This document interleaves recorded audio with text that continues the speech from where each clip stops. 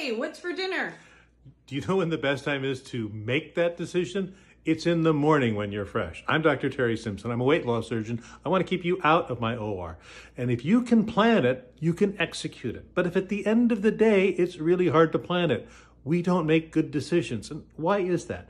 Well, the psychologists tell us that during the day we make all of these decisions. We use all of our mental energy up, including all of whatever willpower we might have.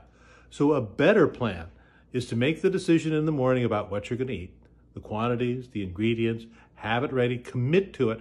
So in the evening, you don't have to make that decision. You just have to execute the plan. If you like these tips and more, please follow me, share the video. Thanks so much for watching.